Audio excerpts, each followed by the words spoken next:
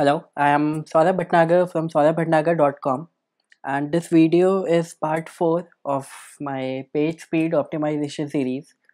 And before going into the tutorial, I would like to take you to Pagespeed Insights. And over here, I have already analyzed my website saurabhbhatnagar.com, and here you can see that I have a score of 74 out of 100 in mobile, and in desktop I have a score of 72 out of 100. And here are some suggestions uh, by Google. So one of them is JavaScript and CSS modifications in JavaScript and CSS, and Minify HTML. And there are two more suggestions. And in the desktop again there are same suggestions.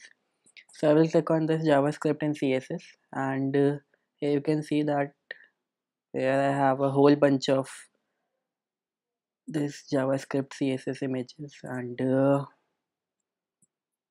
Minify HTML, a 9% selection over here. And in the mobile I have JavaScript and CSS again, and Minify HTML once again. So I will show you this plugin. This is called Autoptimize.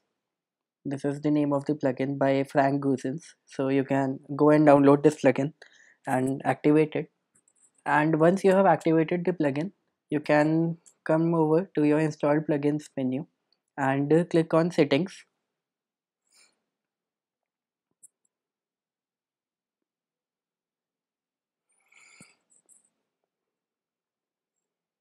Yeah.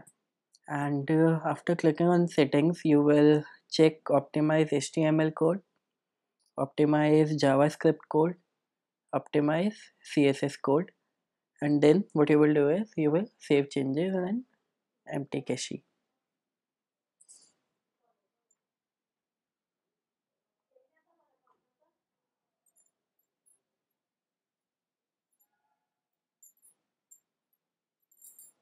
So this is done, and now once again we will go to PageSpeed Insights, and I will again analyze the website.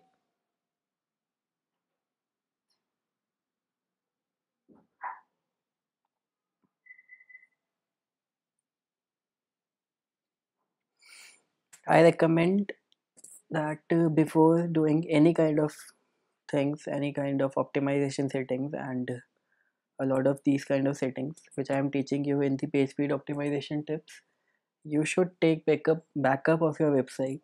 And because some of the settings mm, might be compatible with your WordPress version or your website version, and you may lose some of your settings.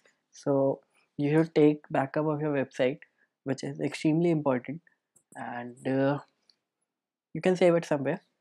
And I have a tutorial for taking the backup of your WordPress website. You can find it on my website. So now once again I am into the my panel, and not a lot of changes over here because this is a new blog and I don't have a lot of settings over here. So in mobile it is almost the same. Let's check the desktop, and over here as you can see that the minify the HTML, yeah, this one, which was earlier present in the desktop version, now it is gone. So not helped by a long margin, by a huge margin, but again it has helped. So, and considering upon the database of your website, and it might help in a very big way. So as I told you that a few seconds, a few tenth of a second here and a few tenth of a second over there, you can actually save a lot of time of your website. Even a 1 second or a 2 second time will help your visitors, and it will improve your visitors experience.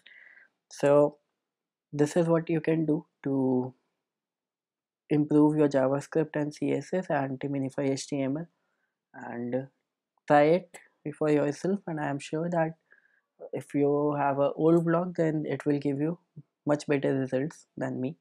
And once again, thank you for watching this tutorial, and You can subscribe to my blogs or bhatnagar.com.